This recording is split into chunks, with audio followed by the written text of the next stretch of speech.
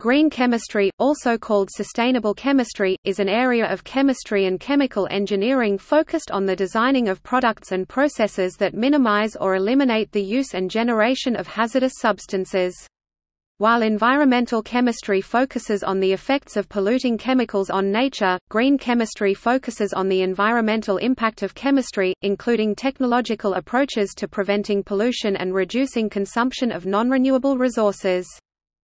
The overarching goals of green chemistry—namely, more resource-efficient and inherently safer design of molecules, materials, products, and processes—can be pursued in a wide range of contexts.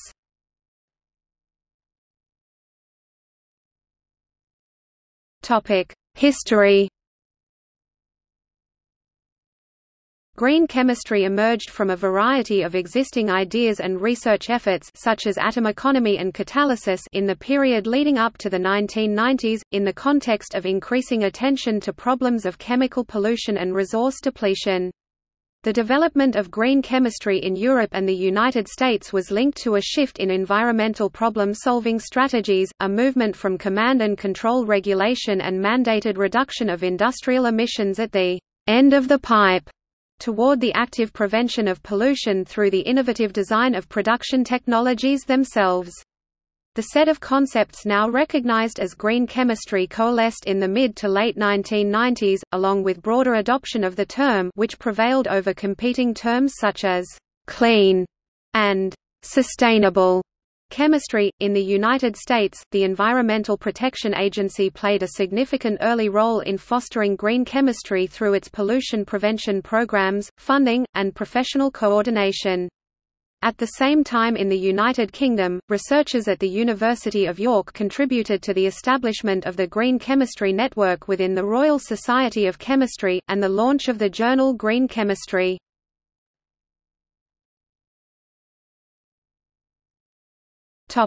Principles. In 1998, Paul Anastas, who then directed the Green Chemistry Program at the US EPA, and John C. Warner, then of Polaroid Corporation, published a set of principles to guide the practice of green chemistry. The 12 principles address a range of ways to reduce the environmental and health impacts of chemical production, and also indicate research priorities for the development of green chemistry technologies. The principles cover such concepts as the design of processes to maximize the amount of raw material that ends up in the product, the use of renewable material feedstocks and energy sources, the use of safe, environmentally benign substances, including solvents, whenever possible, the design of energy-efficient processes, avoiding the production of waste, which is viewed as the ideal form of waste management. The 12 principles of green chemistry are: prevention. Preventing waste is better than treating or cleaning up waste after it is created. Atom economy. Synthetic methods should try to maximize the incorporation of all materials used in the process into the final product, this means that less waste will be generated as a result. Less hazardous chemical syntheses. Synthetic methods should avoid using or generating substances toxic to humans and/or the environment. Designing safer chemicals. Chemical products should be designed to achieve their desired function while being as non-toxic as possible. Safer solvents and auxiliaries. Auxiliary substances should be avoided wherever possible, and as non-hazardous as possible when they must be used. Design for energy efficiency. Energy requirements should be minimized, and processes should be conducted at ambient temperature and pressure whenever possible. Use of renewable feedstocks. Whenever it is practical to do so, renewable feedstocks or raw materials are preferable to non-renewable ones. Reduce derivatives. Unnecessary generation of derivatives, such as the use of protecting groups, should be minimized or avoided if possible. Such steps require additional reagents and may generate additional waste. Catalysis. Catalytic reagents that can be used in small quantities to repeat a reaction are superior to stoichiometric reagents, ones that are consumed in a reaction. Design for degradation. Chemical products should be designed so that they do not pollute the environment. When their function is complete, they should break down into non-harmful products. Real-time analysis for pollution prevention. Analytical methodologies need to be further developed to permit real-time, in-process monitoring and control before hazardous substances form. Inherently safer chemistry for accident prevention.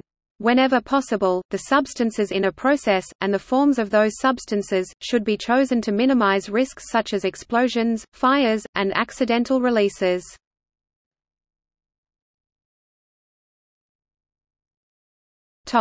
Trends. Attempts are being made not only to quantify the greenness of a chemical process but also to factor in other variables such as chemical yield, the price of reaction components, safety in handling chemicals, hardware demands, energy profile and ease of product workup and purification. In one quantitative study, the reduction of nitrobenzene to aniline receives 64 points out of 100, marking it as an acceptable synthesis overall, whereas a synthesis of an amide using HMDS is only described as adequate with a combined 32 points. Green chemistry is increasingly seen as a powerful tool that researchers must use to evaluate the environmental impact of nanotechnology. As nanomaterials are developed, the environmental and human health impacts of both the products themselves and the processes to make them must be considered to ensure their long-term economic viability.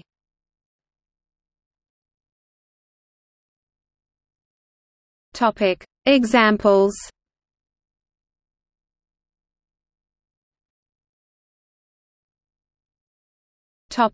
Green solvents.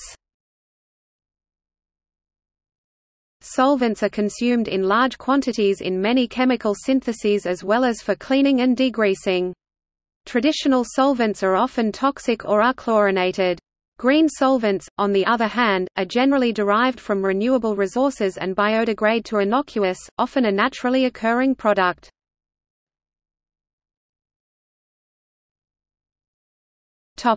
Synthetic techniques. Novel or enhanced synthetic techniques can often provide improved environmental performance or enable better adherence to the principles of green chemistry. For example, the 2005 Nobel Prize for Chemistry was awarded, to Yves Chauvin, Robert H. Grubbs and Richard R. Schrock, for the development of the metathesis method in organic synthesis, with explicit reference to its contribution to green chemistry and smarter production. A 2005 review identified 3 key developments in green chemistry in the field of organic synthesis: use of supercritical carbon dioxide as green solvent, aqueous hydrogen peroxide for clean oxidations, and the use of hydrogen in asymmetric synthesis. Some further examples of applied green chemistry are supercritical water oxidation, on-water reactions, and dry media reactions. Bioengineering is also seen as a promising technique for achieving green chemistry goals. A number of important process chemicals can be synthesized in engineered organisms, such as shikimate, a Tamiflu precursor which is fermented by Roche in bacteria. Click chemistry is often cited as a style of chemical synthesis that is consistent with the goals of green chemistry. The concept of green pharmacy has recently been articulated based on similar principles.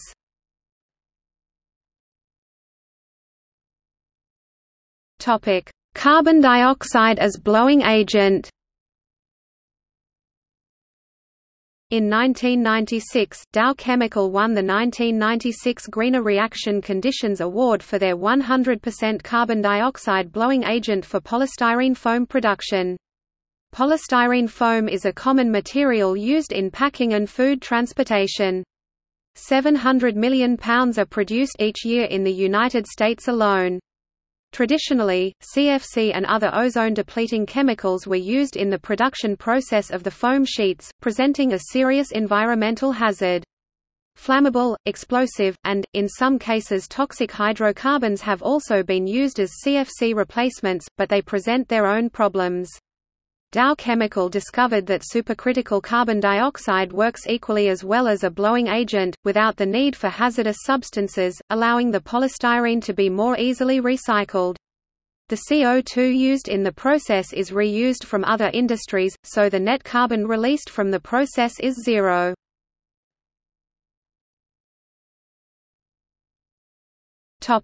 Hydrazine. Addressing principle number 2 is the peroxide process for producing hydrazine without cogenerating salt. Hydrazine is traditionally produced by the Olin-Raschig process from sodium hypochlorite, the active ingredient in many bleaches, and ammonia. The net reaction produces one equivalent of sodium chloride for every equivalent of the targeted product hydrazine. NaOCl plus 2NH3H2NNH2 plus sodium chloride plus H2O. In the greener peroxide process, hydrogen peroxide is employed as the oxidant and the side product is water. The net conversion follows 2NH3 plus H2O to H2NNH2 plus 2H2O. Addressing principle number 4, this process does not require auxiliary extracting solvents. Methyl ethyl ketone is used as a carrier for the hydrazine. The intermediate ketazine phase separates from the reaction mixture, facilitating workup without the need of an extracting solvent.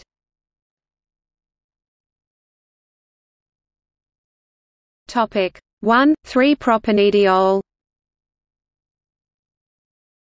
Addressing principle number 7 is a green route to 1,3-propanediol, which is traditionally generated from petrochemical precursors. It can be produced from renewable precursors via the bio-separation of 1,3-propanediol using a genetically modified strain of E. coli. This diol is used to make new polyesters for the manufacture of carpets.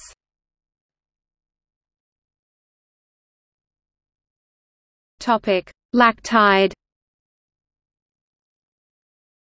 In 2002, Cargill Dow, now NatureWorks, won the Greener Reaction Conditions Award for their improved method for polymerization of polylactic acid. Unfortunately, lactide-based polymers do not perform well and the project was discontinued by Dow soon after the award.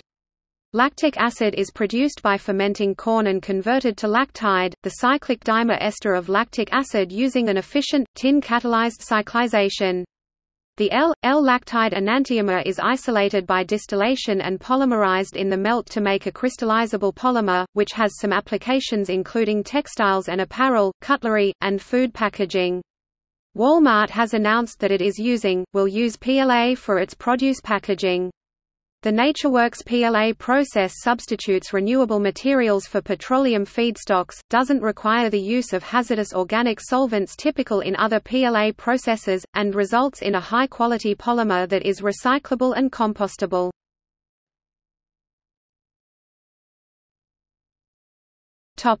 Carpet tile backings. In 2003, Shaw Industries selected a combination of polyolefin resins as the base polymer of choice for EcoWorks due to the low toxicity of its feedstocks, superior adhesion properties, dimensional stability, and its ability to be recycled. The EcoWorks compound also had to be designed to be compatible with nylon carpet fiber. Although EcoWorks may be recovered from any fiber type, nylon 6 provides a significant advantage. Polyolefins are compatible with known nylon 6 depolymerization methods. PVC interferes with those processes. Nylon 6 chemistry is well known and not addressed in first-generation production. From its inception, EcoWorks met all of the design criteria necessary to satisfy the needs of the marketplace from a performance, health, and environmental standpoint. Research indicated that separation of the fiber and backing through elutriation, grinding, and air separation proved to be the best way to recover the face and backing components, but an infrastructure for returning post-consumer EcoWorks to the elutriation process was necessary. Research also indicated that the post-consumer carpet tile had a positive economic value at the end of its useful life. EcoWorks is recognized by MBDC as a certified cradle-to-cradle design.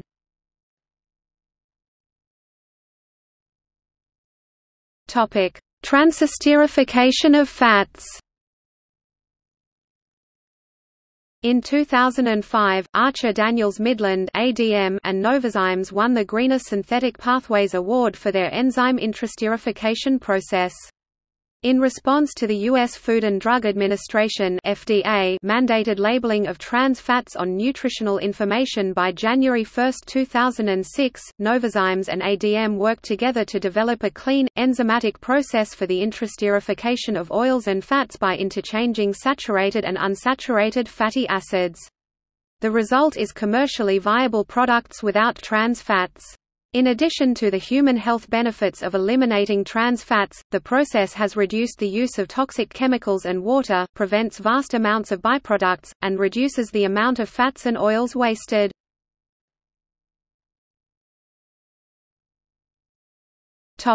Bio-succinic acid. In 2011, the Outstanding Green Chemistry Accomplishments by a Small Business Award went to BioAmber Inc. for integrated production and downstream applications of bio-based succinic acid. Succinic acid is a platform chemical that is an important starting material in the formulations of everyday products.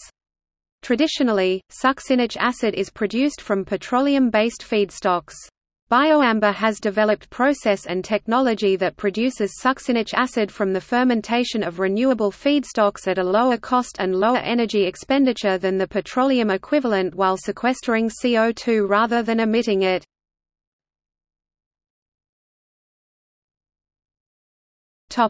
Laboratory chemicals.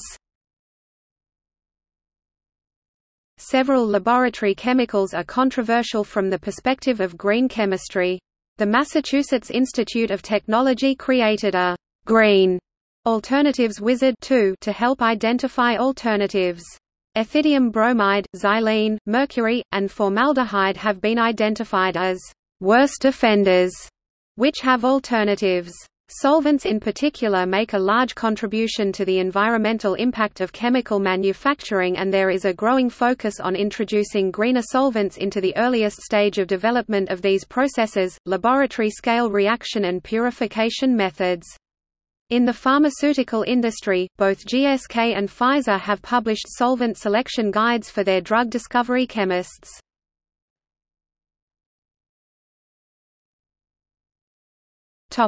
Legislation.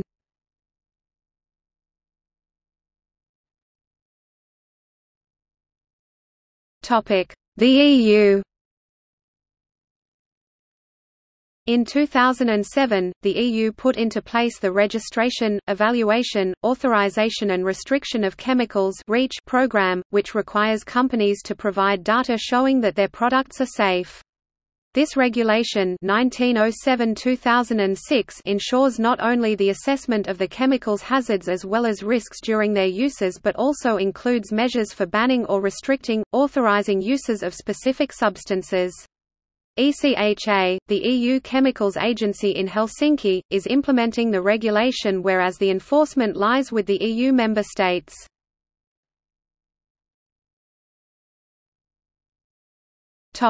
United States.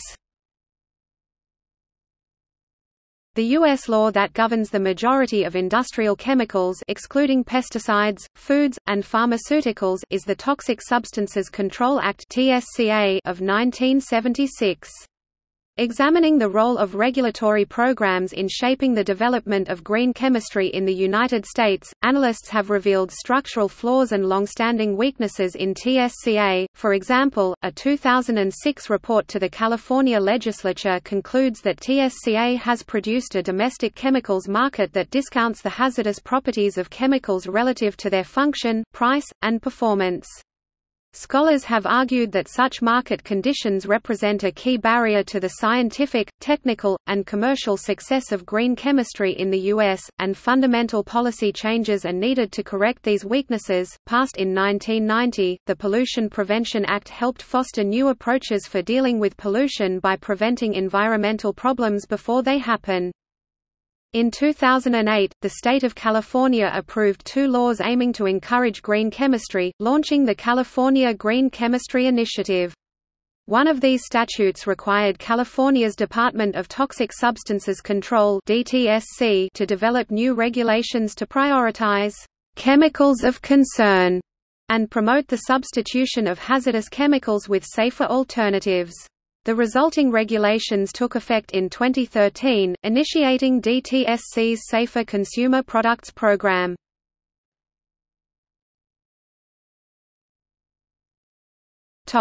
Education. Many institutions offer courses and degrees on green chemistry. Examples from across the globe are Denmark's Technical University, and several in the U.S., e.g. at the universities of Massachusetts Boston, Michigan, and Oregon. A master's-level course in green technology has been introduced by the Institute of Chemical Technology, India.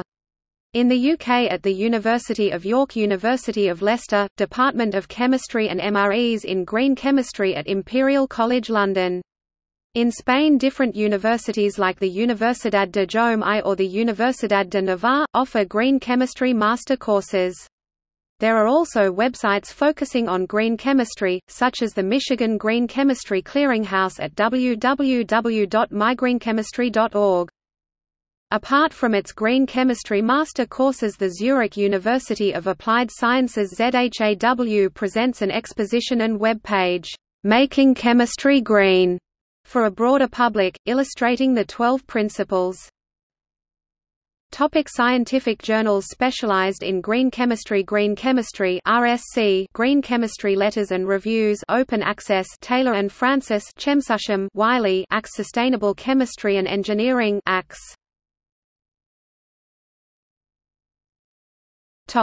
Contested definition. There are ambiguities in the definition of green chemistry, and in how it is understood among broader science, policy, and business communities. Even within chemistry, researchers have used the term, "green chemistry," to describe a range of work independently of the framework put forward by Anastas and Warner, i.e., the 12 principles. While not all uses of the term are legitimate, see greenwashing, many are, and the authoritative status of any single definition is uncertain. More broadly, the idea of green chemistry can easily be linked or confused with related concepts like green engineering, environmental design, or sustainability in general. The complexity and multifaceted nature of green chemistry makes it difficult to devise clear and simple metrics. As a result, "What is green?" is often open to debate.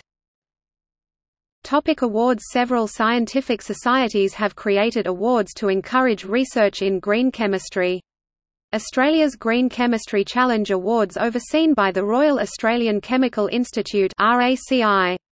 The Canadian Green Chemistry Medal. In Italy, green chemistry activities centre around an inter-university consortium known as INCA. In Japan, the Green and Sustainable Chemistry Network oversees the GSC Awards program. In the United Kingdom, the Green Chemical Technology Awards are given by Crystal Faraday. In the U.S., the Presidential Green Chemistry Challenge Awards recognize individuals and businesses.